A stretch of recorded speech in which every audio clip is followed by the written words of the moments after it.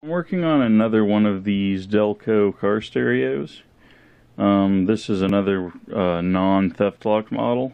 I'm looking here, and this is how you tell which wires you're going to want to solder onto. Turn the volume up a little bit with the panel off, and then I got this wire here, which the ground is going to the case, and then the other end is plugged into this computer. It's playing music. So basically you can just poke these around until you find one that makes music.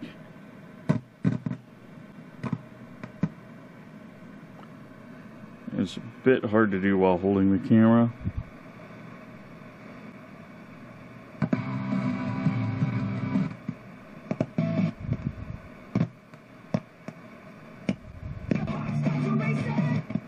Well, anyway, we can tell by doing that it is these two. I'll take a better picture because the camera's not focusing good, but it's these two wires there, and this is the FM board. So I'm going to need to desolder them here, follow them down to the bottom, desolder them, and then solder a switch in place.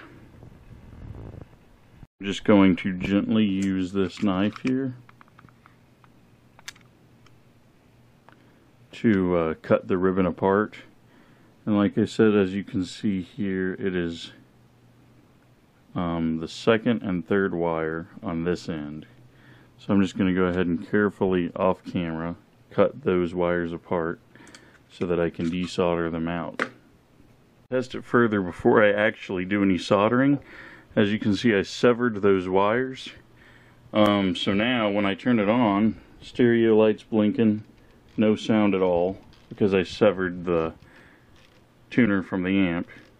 So now I should be able to touch this wire to the wire that used to go to the tuner, and it should play.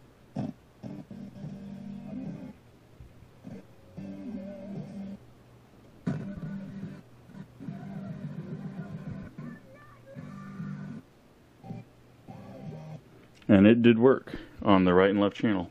So that confirms that I did indeed cut the right wires. So now I just have to desolder this from this board, desolder these from those boards, and solder my wire in place of them. Here I got these two wires desoldered, and they're out. Now I'm about to solder this piece of Cat5 into the hole where they used to go. I got the orange wire soldered onto the FM board, and the blue wire I soldered onto the amp board, or the preamp board, as you can see. On this side, you can hardly tell where it is, but it's those two I marked with the Sharpie. It is one. There's one, and then it's 2 and 3, and 2 and 3 are the ones we're gonna be replaced.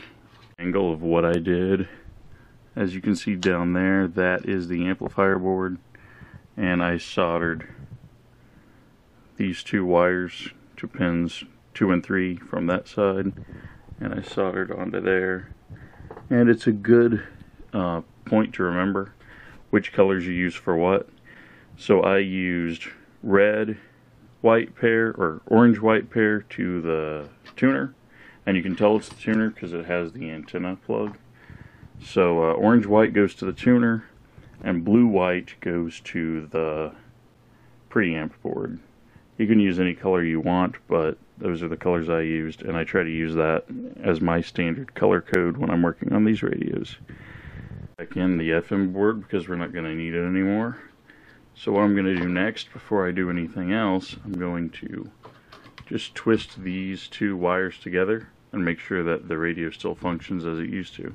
I just twisted these wires together and test it. And make sure both speakers still work, left, right. And it still works, so that tells us that we did a good job of soldering onto the circuit boards. So now we just need to solder a switch on here and choose a spot on the front for the audio jack and the switch. I'm thinking somewhere around this area. I soldered the switch, and I soldered the 3.5mm headphone jack. And what I did was, as I already stated, the blue wire was going to the amp and the orange wire was going to the tuner. So be sure the blue wire, the one going to the amp, is the center position on the switch. So then when the switch is flipped, it switches between the amp board and the green wire there, which goes to the jack. The other important thing is the jack has a ground wire.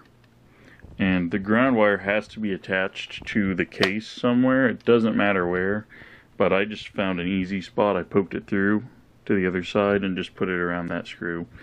But it can really go to any screw anywhere in this thing. But that's about it. I'm going to put it back together and see how it works. So I'm finished with this radio. As you can see, it works pretty good, both right and left. When I flip this switch, goes to the radio. Flip it back, goes to the input jack. And this does not affect the cassette player at all. It still functions perfectly fine. So I think that's a success.